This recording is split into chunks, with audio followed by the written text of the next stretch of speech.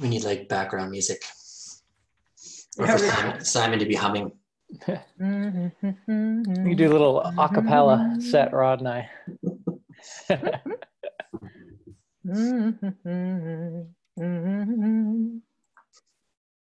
You know, it's The End of the World as We Know It by REM.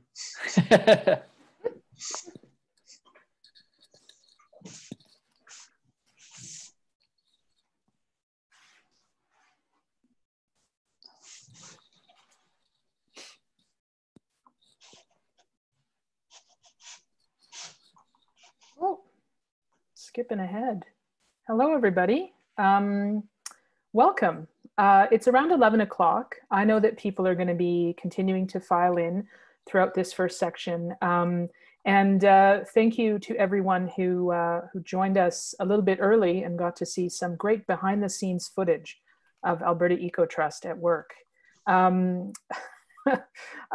My name is Vicki Stroich, and if we haven't had a chance to meet, I'm Alberta Ecotrust Engagement Director.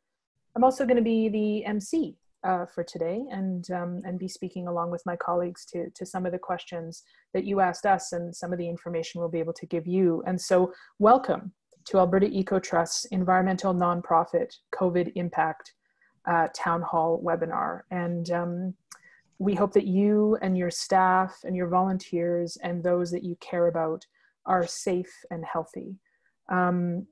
Before I do a quick overview of how the event will work today, I'd like to acknowledge that we're going to have over 60 participants as part of this webinar, and you're all going to be zooming in from locations across our province, across Treaties 6, 7, and 8, the traditional lands of First Nations and Métis people.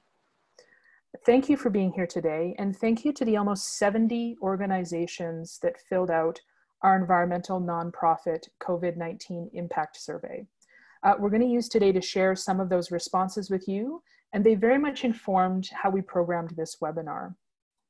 We're also going to be sharing what we learned from this survey with some of our peers in the funding community and the community that supports nonprofits over the coming weeks to sort of help them understand what's happening with the environmental nonprofit community through all this. We have described the event as a town hall style webinar. So we're going to be starting with some updates from Alberta Ecotrust, which might help answer some of the questions that came forward in this survey and give you all a sort of sense of what we're considering as we proceed with our own work through this unprecedented period of uncertainty. And then we're going to give you the results of the survey that you completed and answer some of the commonly asked questions that you sent us, and we'll offer resources where we can. So that's the webinar part. The town hall part will take place in the chat box, which you should be able to access on the menu at the bottom of your screen. I think most people are very comfortable with Zoom at this point, but there is a little chat box section, and our colleague, our program manager, Simon Irving, who you can see there, is going to be manning the chat box. So he'll be there and monitoring what you have to say and the questions you have to ask. So after we have a chance to provide an update with some answers, hopefully, to some of the questions that you sent us in the impact survey, we would love to hear from you. What other questions do you have? What additional resources are you aware of that might be useful to this community and to help support others in the sort of things that they're thinking about at this time? Simon's going to be monitoring that chat. He's going to be theming some of the questions, and a little later in the program, we're going to open it up and get him to ask some of those questions. And of course, we will try to answer whatever we can, the best way we can, or be able to take some of those questions away and try to understand how we might respond or ask for assistance from some of our own community in helping provide those supports. So we're also recording this webinar and capturing some of the questions and information in the chat. We're going to be sharing that with all of you and probably sharing it in a blog post and a little further for the rest of the community who wasn't able to join us today. So I hope that is helpful to setting the scene. We're going to start with some updates from Alberta Ecotrust. So some of my fellow team members are here, and certainly some of them are also online watching the webinar. So I'd like to start by introducing our CEO, Pat Letizia, and our Vice President, Rod Ruff. So Pat, I'm going to hand it over to you for our first update about Alberta Ecotrust. Pat? Hello, thanks Vicki. Good morning to all of you. It's nice to see both some old friends and some new voices and names in our chat box. I'm gonna talk just briefly about three different things based on some of the responses to the survey and some things that we want you to know, I guess, about what we're doing. First is that, like most of you, we're really paying attention to what's going on in the changing landscape and you know, thinking about the impacts to our own organization and then kind of translating that broadly out to the community. So we're, you know, this is one way we're doing that is by reaching out to you and asking you what you actually are feeling and going through. We're not sure yet what within our own organization will change just yet. We're in a very big kind of transitional time right now with the new programming that we're going to be offering. So that's secure. We've been chatting informally and formally with our funding colleagues, both within Alberta and across the country. I think it's important for you all to know that some of the large foundations across the country have been paying attention to what's going on in Alberta for the last year or so, and there's a lot of concern about making sure that the environmental community remains strong and resilient here.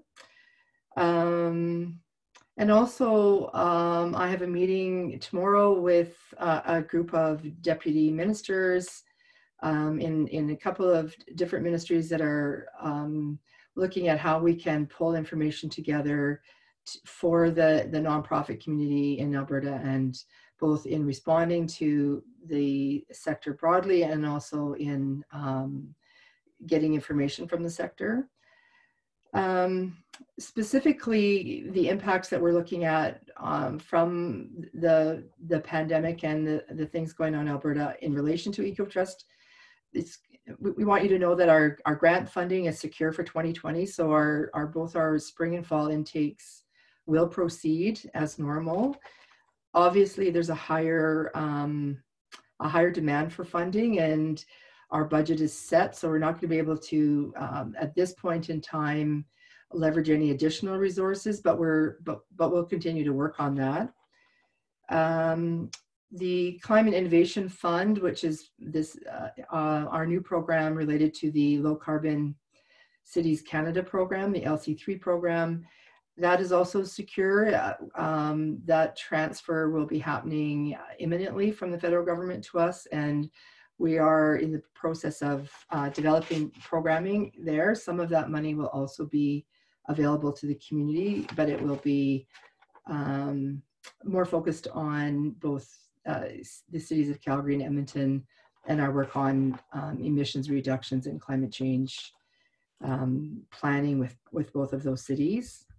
We're also looking at some of the potentials of co-funding or working alongside other funders, trying to be a little bit more creative in how we get resources out into the community, either by stacking or layering or pooling. You know, we're not sure. Those are just kind of preliminary conversations we've been having. For us and for some of you, the challenges with corporate funding are still a bit unknown. We have, you know, some of our funding secured for this year, and we'll continue to seek out new opportunities, partly by kind of improving the invitation for that kind of support, and looking for other ways to leverage additional resources, not just funds, but maybe other ways that the corporate sector can support the environmental community. We also have funding for some key projects that we've been working on, so that work will continue. So it's more or less business as usual in the near term for Alberta Ecotrust, so I hope that gives you all some confidence.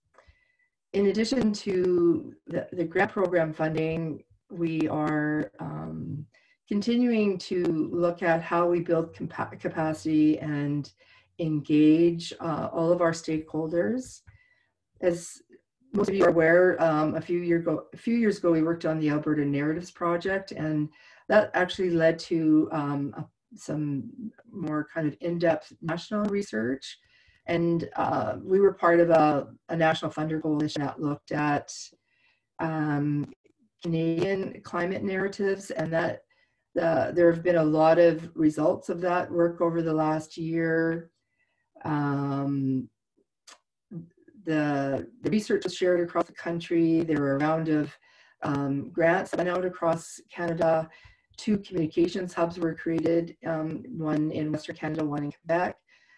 There's been a developmental evaluation of all of that work, so we have a really clear understanding of the learning, and the first 2 phases of that project have led to, although it's been stalled because of the kind of social distancing that we're all undertaking, but there will be a national communities of practice initiative pulling together those who have been working on this project. And we've been trying to prepare for introducing an Alberta community of practice around climate and environmental narratives and communication. So stay tuned for more on that. We do have funding in place to get some of that work started, and we'll be focusing primarily on both skill building around environmental, primarily climate communications, and these communities of practice. We're uncertain yet about how the environmental gathering that is scheduled for early October, how that will manifest, and if we are unable to actually deliver that as planned, we will replace that with some kind of deep engagement, being as creative as we can to both engage people and continue to kind of share the knowledge and share learning that we are all kind of embarking on together. Vito will talk about this shortly, but we're going to be looking really deeply, I think, at the results of our Navigating the Future survey, which is more of a census of the environmental community. And that will inform a bit of a program review here at Alberta Ecotrust. We always like to be as responsive as possible to the needs of the community, and also proactive around some of the opportunities that may fill in some of the gaps that are identified through this work. And we continue to be really open to emergent opportunities to both engage all of you and all of our stakeholders, and to make sure that we're all connected in the work that we do together. Thank you, Pat. Thank you so much. I'm going to pass it over. Thank you for that, and for the sort of fulsome overview of what we're thinking about on a range of different levels. Rod, I wanted to pass it over to you. I see that you're relaxing in a field in the castle, which looks really peaceful. And there's no one around you, so I'm happy to see that too. Just because, you know, of social distancing, not because, you know, anyway. I don't know if there's a few other questions that may have come up about our grants program in particular, and how it's working this year and what we're seeing and what we're thinking about. So I'll pass it over to you just to say a few words about that. Sure, thanks Vicki, and thanks to Steph Legault for providing my background here in the castle. I'm not sure if it's locked down like K country, but I'm there in spirit right now. In terms of our grant programs, I'll start with our active portfolio of projects. So right now we're supporting more than 60 initiatives across Alberta in a variety of manners. And our grants team, which is Simon and Katie, have been working closely with all of our grantees to address any outcomes or activities relief that are needed.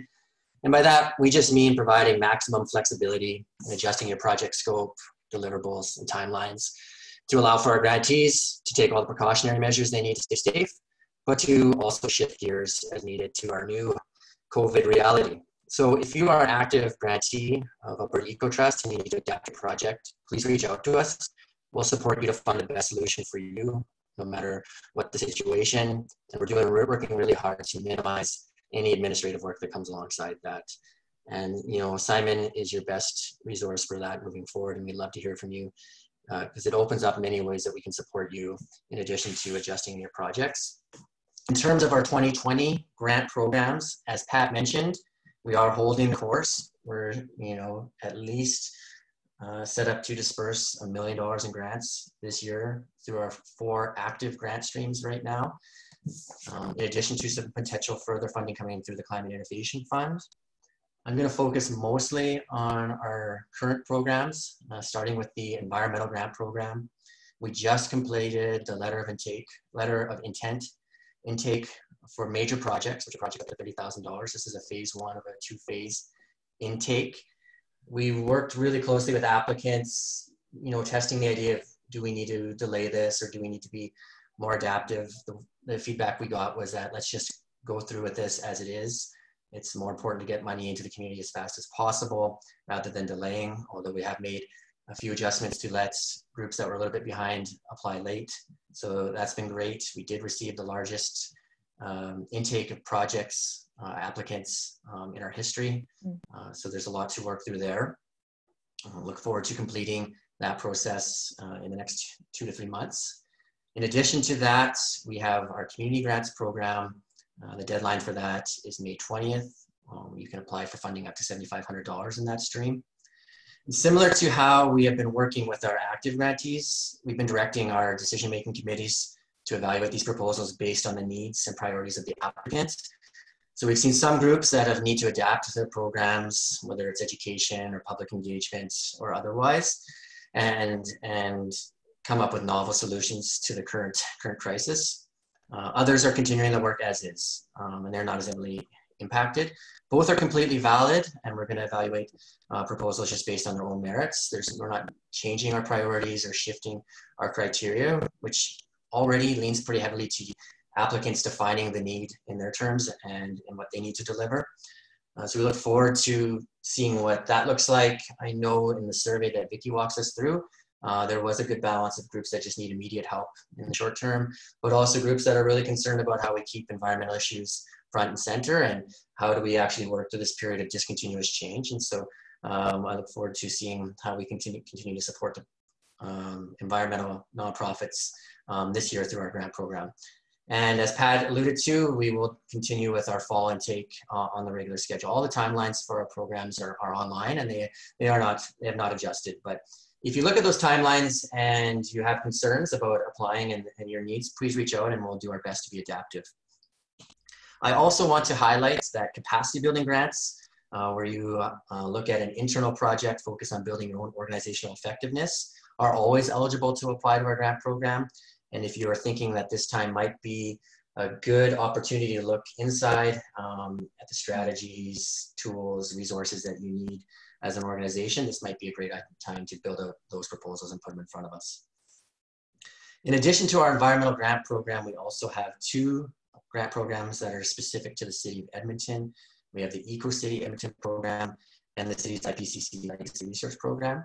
Both programs have an emphasis on climate change, both mitigation and adaptation. The intake for Eco City is open right now with a deadline of April 17th. So if you are undertaking work in the capital region that has a climate change focus, I highly recommend you reach out to us. The city's IPCC deadline is later this summer. It comes in June 15th. The city has a research agenda, a long list of questions that they're hoping the sector and academics can help them answer. And again, I'd point to our website and the resources there. We just updated it with a new research agenda for 2020. And as a reminder, all of our grant programs use a consensus-based decision-making model where community members work together to fund the projects that they think will have the greatest impact. We know the need is huge though. Our current intake this spring was over $850,000 in terms of total ask. And we don't take that lightly. As Pat mentioned, we're committed to working with the government, with other funders to find resources for the community. If we can't fund you through our programs, we're deeply committed to trying to find other ways that we can connect you to funders based on your needs. So as always, reach out to us, schedule those debrief calls. We would love to strategize with you and help you meet your needs that way. I'm not sure what the future holds in terms of funding for the community in terms of the Climate Innovation Fund, but we were planning to launch those programs in the fall. So as usual, just stay really closely in touch with us through our mailing list, through your personal relationships with the organization, and staying tuned to what that looks like. And that's all I have on the grant programs, Vicki. Great, thank you, Rod. I'm just going to touch on the final two points here. Pat certainly talked a bit about the kind of the things that we're weighing in terms of the environmental gathering in 2020. What we know for certain is that the value of bringing the environmental community together to learn from each other, build connection, and share success and resources with each other is so, so valuable. So we are planning on creating some of those opportunities over the course of the year and through this period of physical distancing especially. And I wanted to encourage people, if there's a particular way that you would like to connect with others, please feel free to reach out and let us know. If there's some way that, you know, of course, keeping in mind what we can do at any given moment in terms of our ability to bring people together. However, we can always bring people together like this, and I'll talk a bit about a couple of things that we have in mind in the short term, but there's ways that you want to come together or things you want to come together around, please let us know and we'll do what we can to bring folks together however we can. Also, the Navigating the Future survey is something that a project that we have been working hard on as well, and that we do plan to launch in the final week of April, and that's Navigating the Future. So Pat certainly mentioned this, but this is our environmental nonprofit sector survey. And Alberta Ecotrust has a very long history of surveying environmental nonprofits to get a better understanding of the landscape of work that's going on across the province and inform our own programs and projects so we can better support the work that you're doing as organizations. We also try to share this information with our peers in the funding community and the nonprofit support community so they better understand the environmental nonprofit community as well. And hopefully we can leverage more support to support your work. Many of you may have participated in Mapping What Matters, which was our survey from 2014.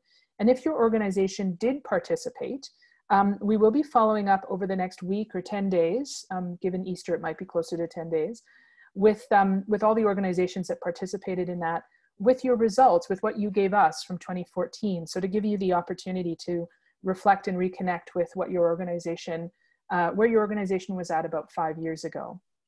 And then we'll be following up in the final week of April with our current survey, which we're calling Navigating the Future. That survey will go to all nonprofits and registered charities with an environmental focus in Alberta. And indeed, if you got the email with the COVID-19 impact survey and you're here today, you will be getting the Navigating the Future survey. I will tell you that the survey is comprehensive. It's a bit longer than that COVID-19 impact survey. So it does delve deep. It has questions about your work, about how you do your work, what your organization is thinking about. and what it may need to be even more effective and provide more impact to the community. It's vitally important that we hear from as many organizations as we can to get a really accurate view of the sector and what's needed in the mid to long term. So we want to thank you in advance for participating, and please take a look for the survey in your inbox the week of April 27th. We're going to be following up with a webinar to answer specific questions that might arise as you fill out Navigating the Future. And we've also set up an email address, survey@albertaecotrust.com, which you'll get with the survey if you have ongoing questions. And we're certainly thinking about how we can help incentivize your participation. And we know that people are thinking a lot about how they use their time, and we appreciate your time so deeply. So thank you in advance for contributing to Navigating the Future. So Vicki, yes, go ahead. You and I had a brief chat this morning about Yes. some of those incentives. Why don't you just go ahead and Okay. Identify them? Great. Late breaking news. So we've been discussing possible incentives for the Navigating the Future survey, and recognizing where where organizations are at right now, and certainly to celebrate the work that you're doing. We would like to, we're going to be doing 2 draws from the completed surveys over the course of the survey period for $5,000 per draw. So 2 $5,000 grants that will be drawn from the participants in the survey over the course of the survey period. So we'll make sure to include much more specific information and ensure that you're able to, that you understand how that will work, and when we'll be making those, when we'll be making those draws from the participant list of people who, of organizations that have completed the survey. So more information to come, but that's what we'd like to do to acknowledge the time you'll be putting into the Navigating the Future survey. Great. Thanks, Vicki. No problem. And speaking of surveys, thank you again to everyone who filled out the COVID-19 impact survey for environmental nonprofits. I'm just going to walk through a few of the responses, and then we'll get into answering some of the questions that you sent us. So the first question we asked was, what have been the most significant impacts of the COVID-19 pandemic on your organization? And these were the results. So certainly the majority of you are grappling with canceled programming and delayed programs. And certainly a lot of the programs that you were planning had revenue attached to them, events, programs that people paid to participate in. And so certainly lost revenue as a result of delayed programs has been a big part of the experience that organizations are having. Some of these things we may have expected, they may not be too surprising, but it's valuable for us to know what is happening on the landscape. So we've also seen, of course, the transition of staffing to online and the increased strain on human resources. And a lot of the things that were reflected in the other category were tied more specifically to some of these other impacts that you reported. So that was question 1. Question 2, we asked what information or resources would be valuable to help meet short-term, and we were thinking up to the next 8 months, challenges your organization is facing as a result of the COVID-19 pandemic. So certainly funding was a huge part, because with the loss of revenue, we recognize that funding is a big part of what you feel you need. And so much has gone online that technical or software support, the yellow line is technical or software support for putting programs online. And that was another question that we're going to touch on a little bit later, is the pooling of resources around that, but also technical and software support for bringing your staff or connecting your volunteers online. And so human resources and peer support was another element of what you feel you may need. And we're also hoping to put something together, and I'll talk about that in a little bit, to help support that. We asked the question as well, what do you anticipate the mid to long term, so after 8 months, impact of the COVID-19 pandemic will be on your organization? And certainly one of the major issues brought forward is lost revenue. Certainly that is something that, in addition to the revenue that's been lost very recently, we're all concerned about what the economic situation in Alberta and the world, what the impact that will have on mid to long-term funding. And so that's something that everyone is thinking about. And the stalled projects and activities that are happening, I know that there's several different aspects of that. Some is being able to continue to be connected with your supporters. Some of that is also about the research work and some of the work that you're all undertaking and how that's impacted if you can't do the work in the summer. Connection, concern about staffing and the ability to support staff over the mid to long term, and to continue to be connected to those that support you the most, members and volunteers in the community. And the other major thing that we're all thinking about is in this moment where attention is placed so specifically and so urgently on health and well-being and on the economy and what we're doing as a society. How do we continue to think about the priority areas that environmental organizations focus towards? And that's something else that certainly came up as a long-term impact. So thank you very much for answering that question. And again, some things that I think we may have expected, but valuable for us to know from you. The final question that we asked you was, what questions do you have for us? Again, we may or may not be able to provide questions or answers for all of the questions, but we certainly wanted to know what you were thinking about. And of course, many of you had similar questions. And so we've pooled a few of them, and Pat, Rod, and I will answer as best we can here. Now, I'm sure you've already been using the chat box. I've seen it pop up a couple times, and I'm sure Simon has been on there working away, listening and responding. So what we'd love for you to do is, as we're answering these questions, as new questions arise for you, I'd encourage you to ask them, and Simon will collect them. And then at a certain point, we'll open it up and ask him to ask us those questions. And if there's resources that you're aware of that might be valuable to share with any of these questions, please also feel free to contribute them to the chat. And Simon will record that. We'll make sure that we record what's in the chat and share what we can. So, away we go on the questions you asked. The first one was, how are other organizations managing these shifts?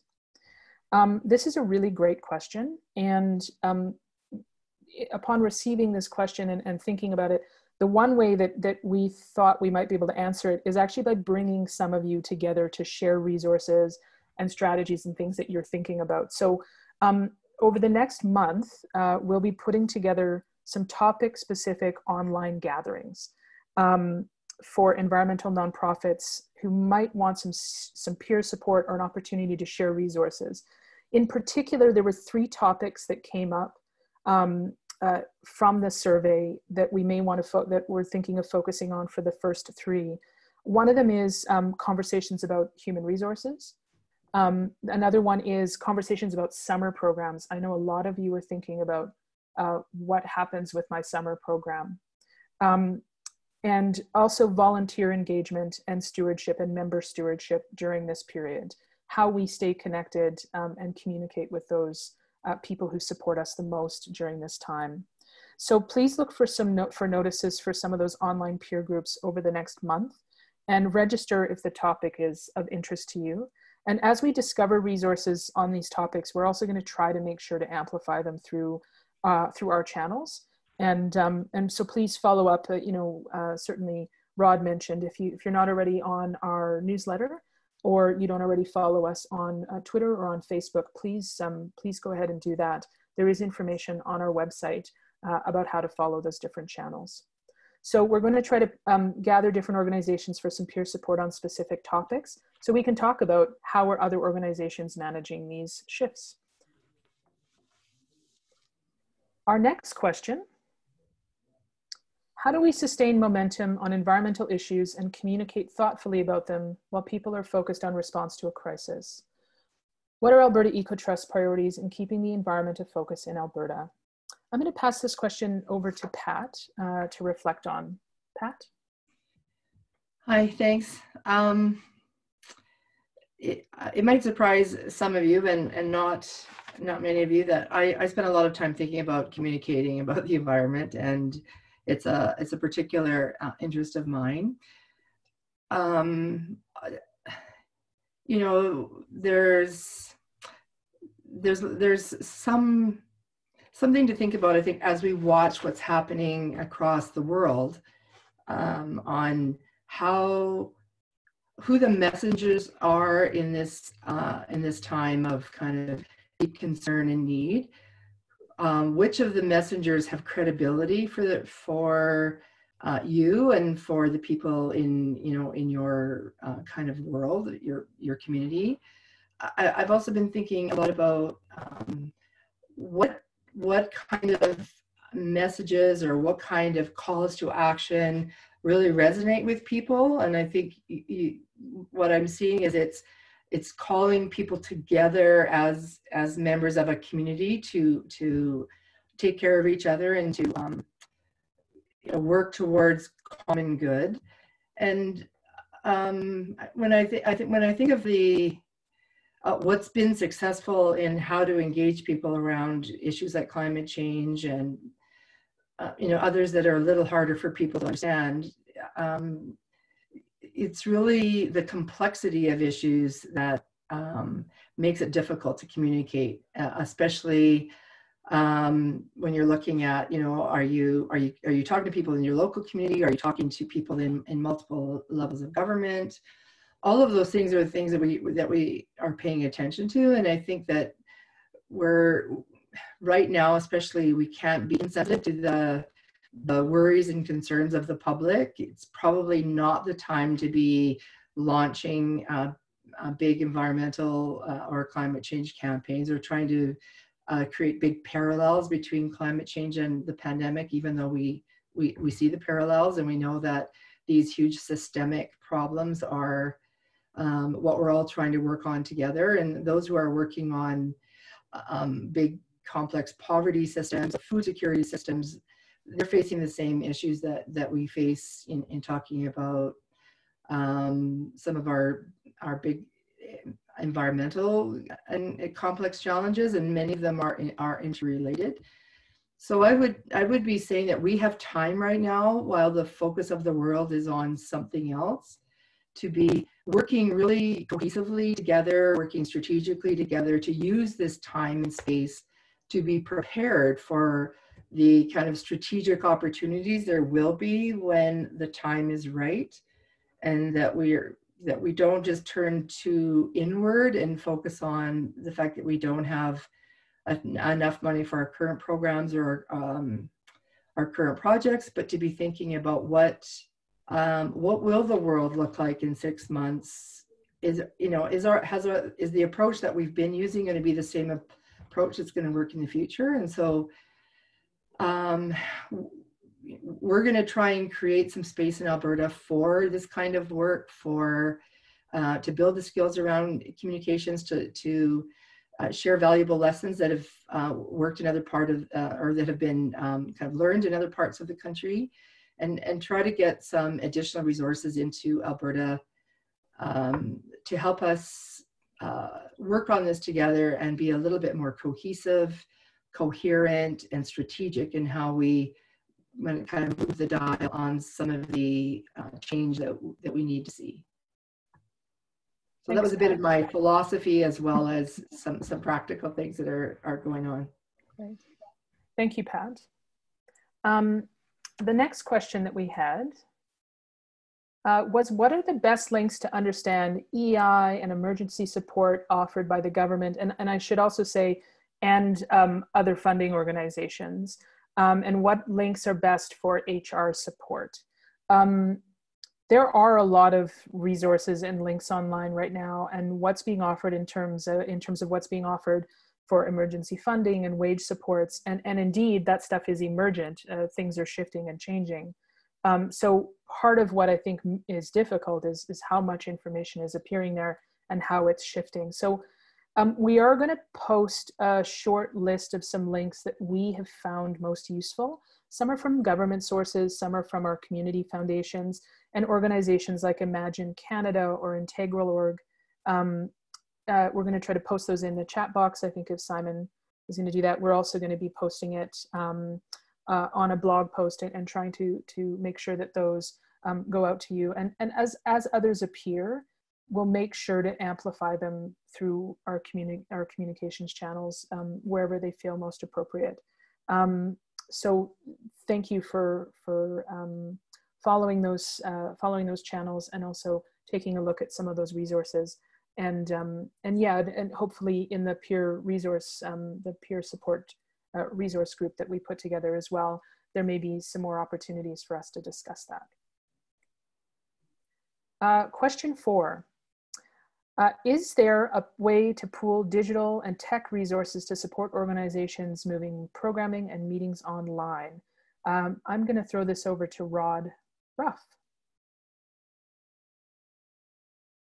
Thanks, Vicki. This is an interesting question because this is actually something we wrestle with on a continuous basis when we work with other stakeholders or grantees who see us deploying certain technologies that they might be interested in using. And so if you're having challenges in moving to online engagement or remote work, virtual leadership, I'm going to share a great resource that's being created from InnoWeave and the J.W. McConnell Foundation. It's actually like a Google Doc that they're just contributing to daily as everything moves so quickly.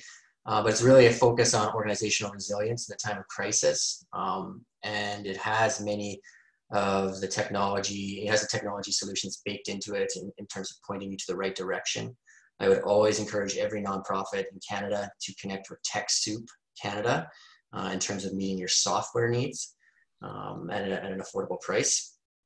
That being said, if there are things that you need explicit help with, it's worth an email to myself or to Simon just to kind of see what that is. In the past, we've let other Ingos piggyback on our webinar software as a means to not necessarily need to subscribe on their own. We've let groups piggyback on our Mobilize platform as well as a way to kind of cut down on costs there. So we're deploying a variety of different technologies internally because we do a lot of remote and administrative work anyhow. And if you do have some specific needs, please just reach out and we'll do what we can to either point you in the right direction or find a creative solution where we might be able to share resources. Thanks, Rob. The final question before we get to your questions that was asked of us is there a place that all of the environmental education programs being hosted online are being collected? And apparently there is a place. Our good friends at the Alberta Environmental Network are gathering a list and plan to amplify it through their newsletter and through their channels. So if you haven't already gotten in touch with them to let them know what your organization is offering, you can contact Russ Miyagawa, and we will put his email address in the chat. And we have let him know that we will be letting you know. So you can let him know that we sent you. So thank you very much for asking that question. And of course, as AEN puts that list together, we also plan on making sure that it gets out there. And if you have things that you have put online that you'd like shared, please just let us know, and certainly let Alberta Environmental Network know as well. So now we're going to turn to your questions. And I have seen the chat lighting up throughout this. And Simon, I think we have probably about 10 minutes to answer some questions. So what questions would folks like to ask us? Sure, yeah, so just remind folks to put their questions in the chat box. We have a couple that have come in particular a comment just about TechSoup, because I know Rod referenced that and I included a link. but that there's some caution that anyone wanting to use TechSoup services, they are currently experiencing quite a backlog and taking much longer, weeks, if not over a month, to respond and review applications. So just a word of warning there for folks that are looking to access TechSoup's services. Good to know. Yeah, and so we have one question in, and hopefully folks are typing away on any questions they may have. But one of them is, they're just looking, and I'm not sure we can actually answer this, but there's an important piece of information that someone is looking for clarity on, is a 30% reduction of revenue to qualify for the federal wage subsidy. They've been following Imagine Canada, but no additional clarity that they're aware of. And just wondering if there's anyone with other experience or more insight. So I'm not sure if Rod, Pat, or Vicky have some additional insights on there. And I would just also say if there is anyone listening that has some insights, to just please put them in the chat box and I'll make sure I share them out. I myself do not have any more information about that. I don't know if Rod or Pat, you have come across a resource with more clarity on that yet. I do not at this time. I would definitely rely on Imagine Canada for this information, because everything is changing so quickly. It shifted from the 10% wage subsidy to the new one that Steve is referencing. And I don't think anyone necessarily has it completely figured out how this will impact charities now, especially considering it's really hard to gauge a revenue loss in a crisis, especially for like an INGO. So I would say plugged into Imagine Canada, especially because they're doing a lot of advocacy and lobbying of the federal government for the charitable sector. They might have some calls to action for you to participate in, and they will definitely be the best resource for getting up-to-date information. I will just add, I read this somewhere in the last week, but I can't remember where it was, that what they will be doing is looking at your revenue as of April 2019 compared to your revenue as of April 2020. That might be how they gauge the difference. So I don't know if that was just a suggestion. I really can't remember, but that has just stuck with me. Thank you for the question, and we will certainly keep our antenna up to try to see what we can learn and try to share it as soon as we can in terms of what we learn about that question. So thank you for asking it. Simon, is there another question or? No, that's all the questions we have so far. Wow. Yeah, I think we've done a really great job of sharing our information, right? Oh, I'm sure that's the case. Well, thanks everybody. I mean, the questions will continue to come up, and so we appreciate you letting us know what your questions are, and continuing to give us as much feedback as possible around what you're thinking about or what might be helpful to you. Again, we will try our best to respond and try our best to find that information and share it, or find avenues to share it. But if we don't know what you're thinking about, we certainly can't try to support. So thank you for letting us know what your questions are. And again, there's a few different ways to get a hold of us. Certainly through our website is one of them. Many of us follow info@albertaecotrust.com. So as things come in, please, we will try to respond to them as well as we can. Has anything else come up, Simon, or shall I move ahead? Yeah, I think it looks like we can keep moving. All right. So thank you everybody for being here. And again, just a reminder, in terms of next steps, one of the things that will be coming out soon is navigating the future. And so again, the information we collect during this survey is not only valuable as we navigate the future, but we also hope that it's helpful to you. Everybody who completes the survey will receive the information that they have given us back. And so you'll have that complete list of how you answered the questions and the things that you're thinking about to help you with your planning as well. And so hopefully that's very valuable to you. And with this discussion in mind today, I mean, we've been working on navigating the future for a little while now. And this situation with the COVID-19 pandemic and its impact on organizations we'll be surveying has certainly made us think about some of the questions and some of the things we might need to think about moving ahead with this in mind. And so one of the questions we've added to Navigating the Future that I would just love for you to take away and percolate on is what tools will the environmental nonprofit sector need to regroup or recalibrate in the mid to long term with this in mind? And so please let that sit and think about it. And we look forward to hearing your response in our upcoming survey. And again, you should see that in your inboxes the week of April 27th. And in terms of next steps, we have been recording this, unless I didn't record something properly, but I think I did all right. Looks like it's recording. Yay! So we will share that recording, this recording, and any resources that have come up with all of you. We also plan on putting together a blog post on our website to share some of this so that people who weren't necessarily here with us today also have access to this information.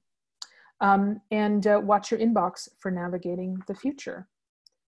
So my final thought is just to say thank you, and thank you to my Alberta Ecotrust colleagues, and a big thank you to everyone for joining us today and for the work that you're doing in the community to advance action on environmental challenges that we're facing. And I don't know if Pat or Rod or Simon, before we sign off, there's anything you wanted to share before we close off, but I just thought I'd offer up the floor. I would just like to circle back to something that Vicki and Rod both mentioned related to kind of connecting and using technology.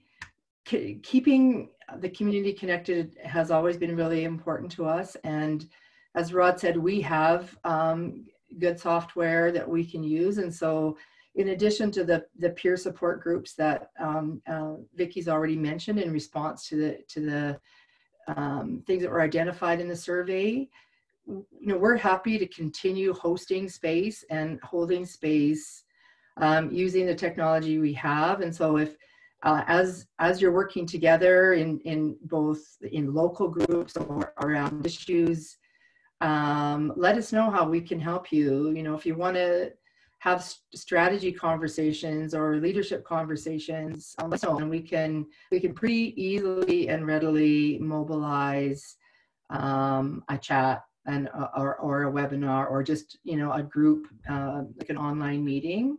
So keep us in mind for that. Thanks, Pat.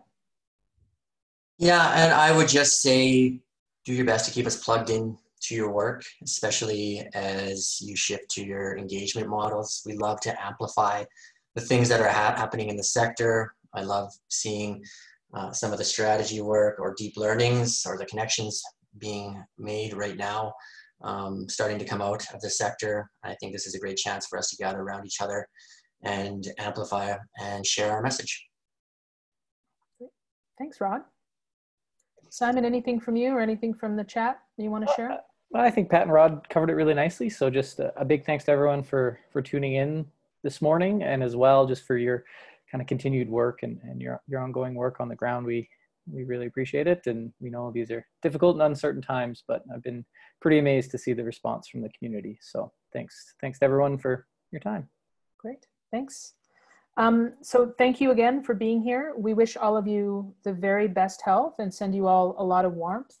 And we'll be signing off in a few minutes here, but we look forward to our paths crossing again, either online or in person when the time is right. So thank you for being here.